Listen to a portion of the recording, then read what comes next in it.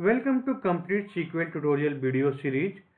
In this video, I am going to start very important next topic, which is the user-defined function.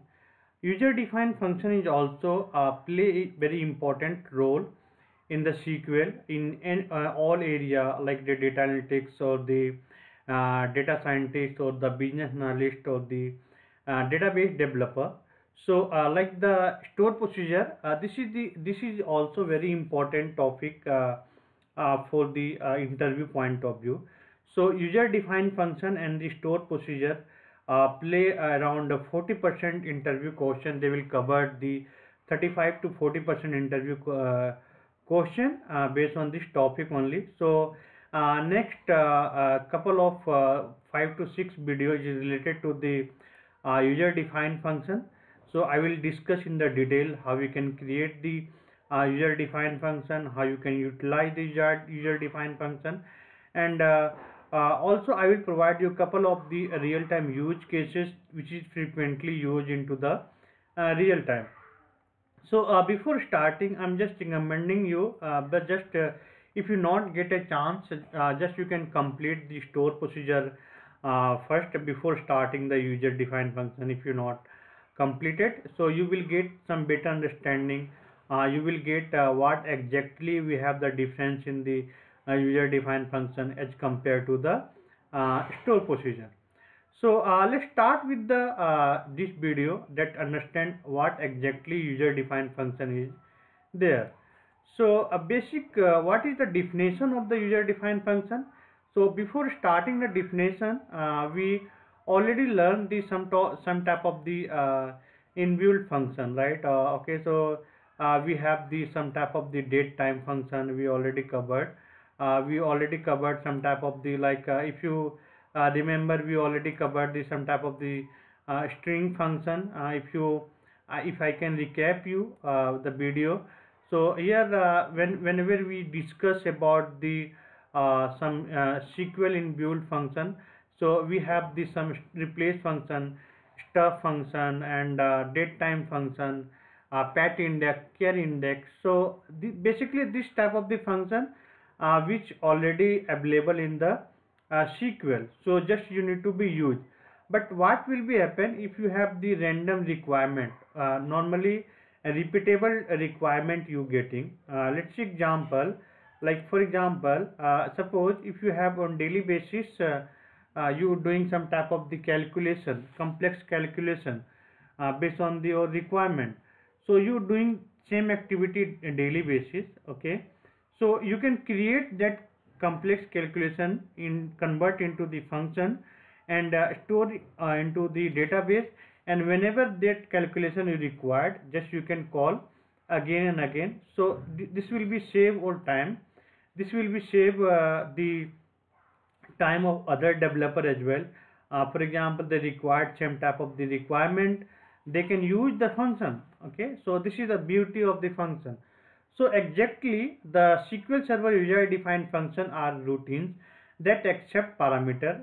User defined function can accept the parameter, perform an action, whatever action do you want to perform, just you can do the calculation such as a complex calculation and return the result set action as a value. So after the calculation perform, they result the result set. The return value can either be a single, okay, or the result set like the data in the form of the table like row and the column. So this is the simple definition of the user defined function. Then the next question, each and every student we have the then why we use the user defined function. In other terms, we can also say that what is the advantage of the user defined function if we can use. So basically the first advantage is that they allow modular programming. So what is the modular programming? Modular programming is nothing but we can reuse the code. Okay, so one time you can create, you can store in the database, and that can be used any number of the time.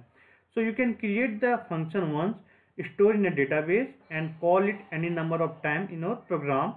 So user defined function can be modified independently of the program source code. So whenever we have the requirement is changed, Okay, so just you can modify, you can alter the function and change the requirement. It will be it will be reflect where the function is used, like any requirement, any report, any area which is the use, it will automatically reflect. So no need to go again all places and need to be modify the code. So this is a very big save of the timing of the developer point of view and the client point of view. And always the function is the faster execution, same like the store procedure. And also they can reduce the network traffic as well. So basically network traffic in the sense they execute very faster as compared to the normal code. So coming to the next, that is the types of the function. So we already have the three types of the function. That is, the first one is the scalar function, second one is the inline table value function, third one is the multi-statement table value function. So here in this video I am discussing the only basic, but we have the in the detail next video. So you can see we have the 59 scalar, we have the inline, will the multi-statement table value function. I will provide you the create real-time demonstration, how you can create it, how we can use it, each and everything. But now here I am discussing that what exactly we have the definition here. So basically a scalar function return the single value. Okay, so whenever you use the scalar function, they return the single value. And inline table value function, they basically return the table data in the tabular format, like row and the column. But we have the a specific table, we need to be use the return data type as a table.